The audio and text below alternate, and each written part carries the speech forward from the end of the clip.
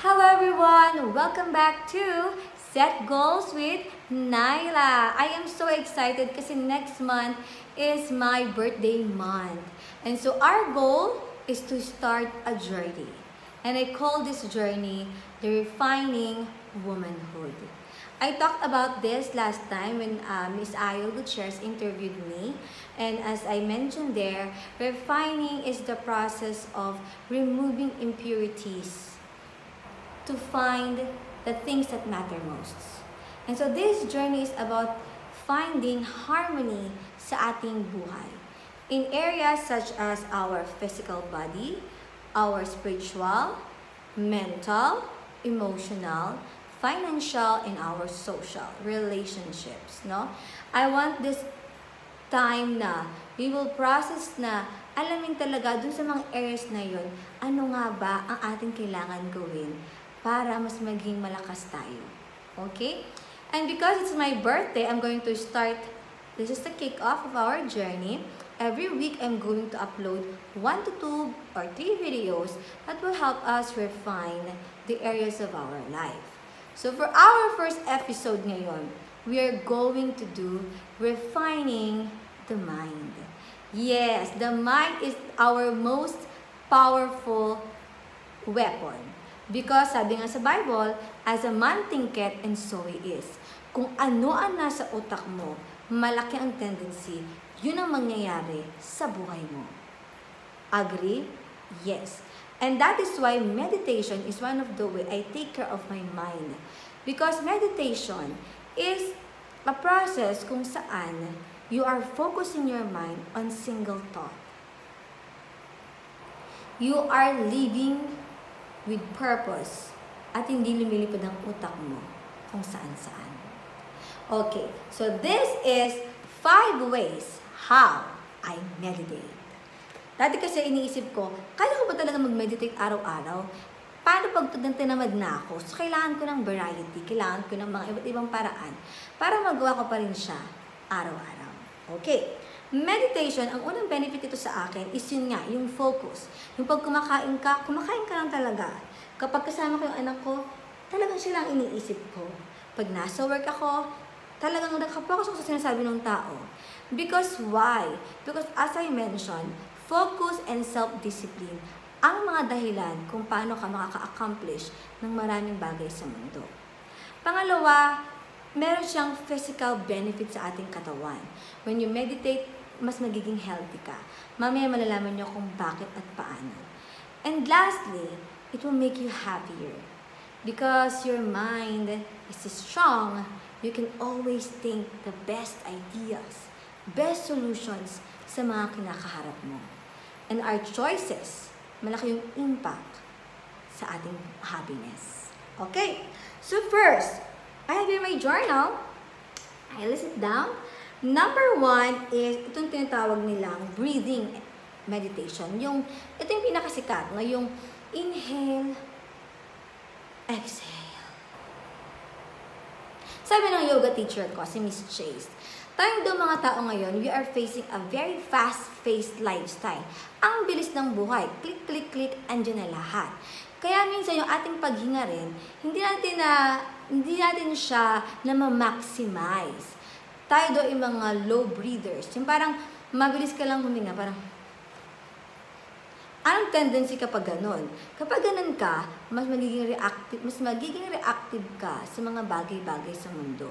Kunyari, madali kang mag-react kapag may sinabi sa'yo yung tao na negative. Madali kang mawala ang pasensya mo kasi nga, ang bilis mo mag-react. Dahil nga, ang bilis mo din huminga. Kaya, ang deep breathing exercises really help us na magkaroon tayo ng complete breathing. So, paano yun, no? So, ito yung ginagawa ko minsan sa umaga. I just sit down and I inhale through my nose fully. And then exhale. Hanggang sa maubos talaga yung hangin. Inhale. Exhale. Nararamdaman mo nag-e-expand yung sa lungs mo, pati sa stomach mo. Yun yung complete breathing paghinga natin. Sometimes you can raise your hand. Siguro mga 16 counts, ganun ka. Yan.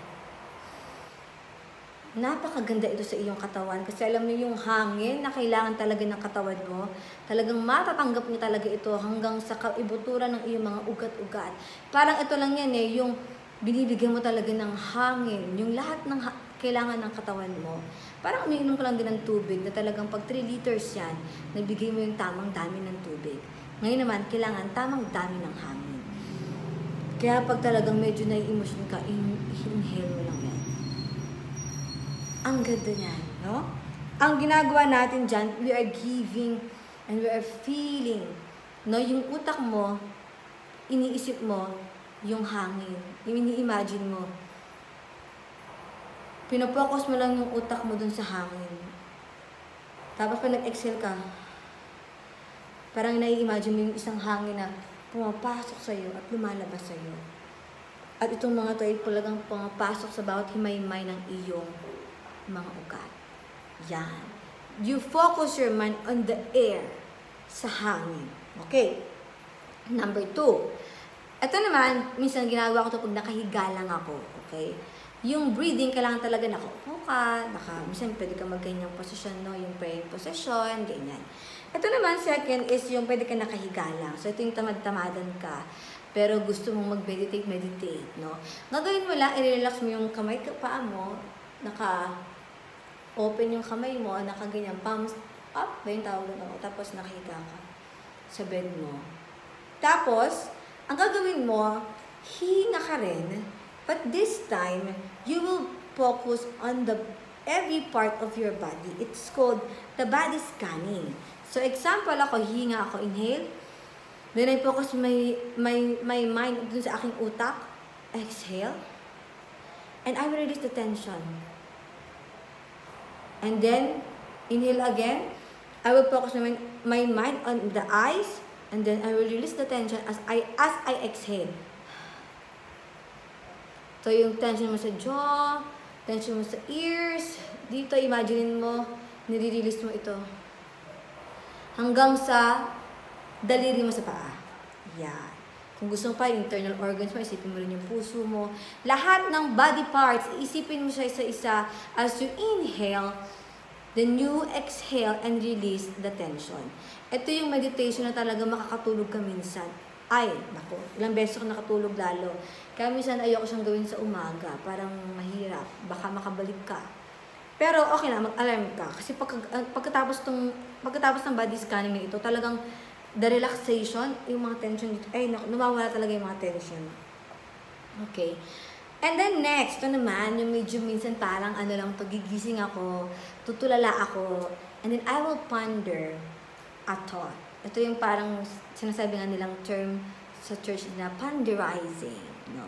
I will just sit on the bed or sit on the table, sit on the chair or sit and think about a thought.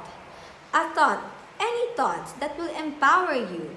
Like for example, a thought about what you have learned from a person. Sometimes pag binamit akong isang tao, sabihin ko, ito yung taong to, tinuro niya sa akin itong bagay na ito.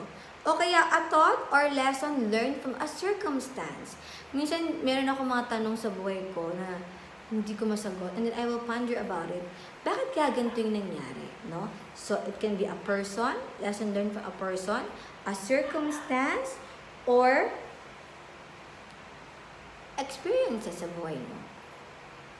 Or a thought kung paano mo i-create ang araw mo. Anything, a thought that will make you really train your mind to analyze and really be mindful. Ano nang habang nangyayari sa sarili ko, sa buhay ko?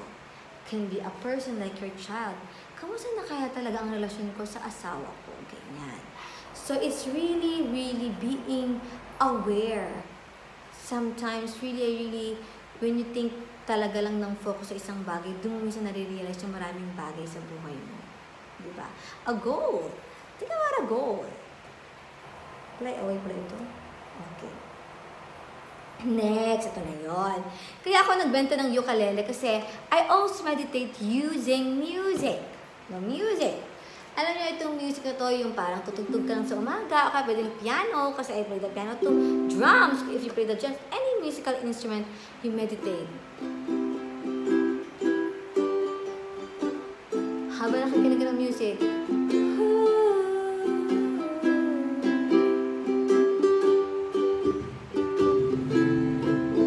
harmony. You know, life is like music. It's harmony, like the music outside, the motor. Hopefully, hindi siya mag-harmonize kami ngayon.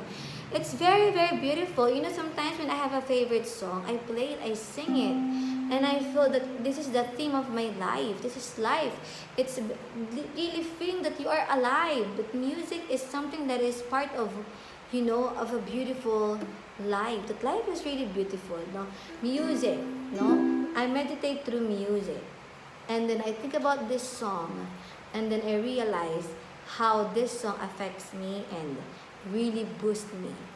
Alam niyo pa, nagbasa kayo, di ba, ng mga effects of music sa ating buhay? Ang daming magagandang effects niyan sa ating buhay. Okay? Basahin na lang. Okay, so, last but not the least, ito ang pinakamahalaga, is gratitude. Alam ko marami dyang mga, di ba, yung mga gratitude journal, you can do gratitude journal, tapos isusulat ko din yung mga grateful kayo sa buhay na to. So, I always have those moments sa buhay ko. I'm grateful for nature. I just appreciate life.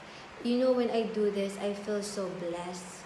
And when I can see the blessings in my life, I realize that life is fair. Life is really fair. Sometimes God, or there are things that will be taken away from you, o mawawala sa buhay mo, hindi ka mapapanganak sa mga ideal na mga circumstansya. And then you realize when you meditate about the goodness of life, you realize na nawala man yun, pero may pinalit yung Diyos sa'yo na mas maganda. Hindi ka niya hahayaan na ikaw lang talaga sa buhay na ito. So when I do the gratitude, I can use journal. When I do my gratitude, I do my message. I message somebody, you know what? I'm so thankful for you. And then I also go out into the nature, and then I sit down, and then I thank God that I'm still alive. I believe that when you meditate about your blessings or you're being grateful, it makes you feel like that your mind can see more beauty. And then para siyang domino effect. And then you become super, super happy because you realize that there are so many beautiful things in your life. And that is the 5 ways I do my meditation every day.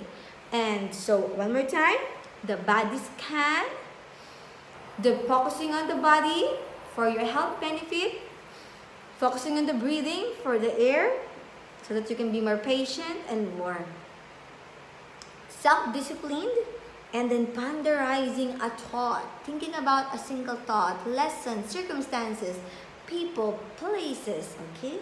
And then music, and then gratitude, time to really reflect on how beautiful life is. And that is how you refine your mind. The mind is like a beautiful plant. It grows beautiful, more beautiful, and more beautiful as you take good care of it every day. This is Refining Womanhood, and let's refine ourselves together. And I'll see you again sa ating next journey. Next milestone. Ano ba? Basta sa ating next refining moments.